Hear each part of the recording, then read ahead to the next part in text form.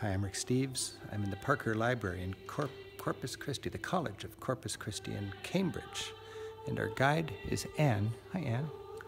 What are we listening to here, Anne? You're listening to one of the earliest examples of medieval polyphony in the world.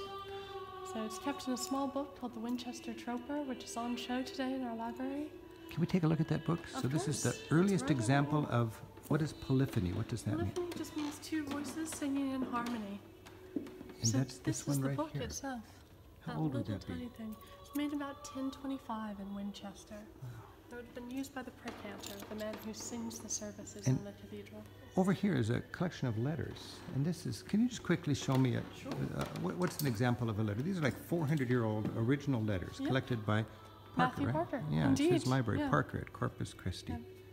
What do we have? So if we're looking at the beginning, we've got some letters from Charles V. Charles V, the Holy Roman Emperor, the most powerful man in Europe 500 years ago. Indeed. And he wrote a letter. Yep. And there's his signature. Right here, that's a letter he wrote, and his signature is there. And this library is, this is an example of the treasures that are open to the public when we want to come and celebrate education here in Cambridge. You know, traveling is a way of just inspiring you. And when you know where to go and how to travel there, it really is a treasure.